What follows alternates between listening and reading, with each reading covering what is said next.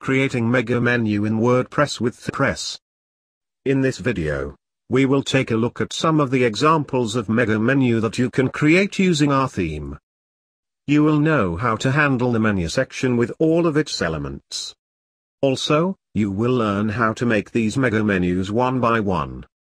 You can add an icon to your menu item to make it more interesting.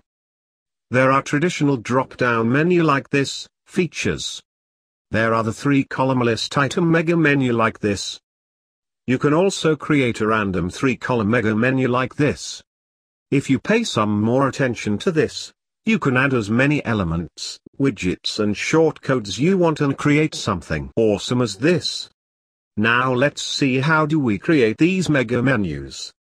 All the menu settings are placed in the menu section under the appearance section. So, please log into your account, go to your WordPress admin. Go to Appearance menu. Choose the menu you want to edit. Here you'll see the list of predefined menu items. You can add more menu items by selecting Pages, Posts, Categories or Custom Links in the left column. The right column is the place for menu. You can drag and drop these items. You can change one item's icon by clicking on that item. Under the Custom Icon section, click on Choose Icon and choose your favorite icon. You can also turn one menu item into sub-item of another item by dragging it under that item.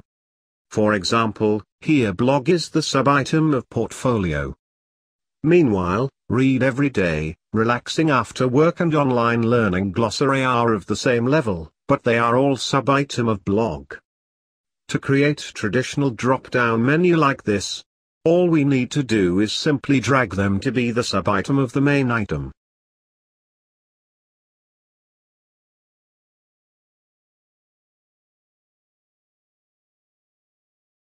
To create the 3-column list item mega menu, you will need to turn its layout from default layout to column layout. After that, you must make 3 sub-item of the main item. Then add sub-items for these sub-items. To create a self-customized mega menu, you can use the Page Builder layout.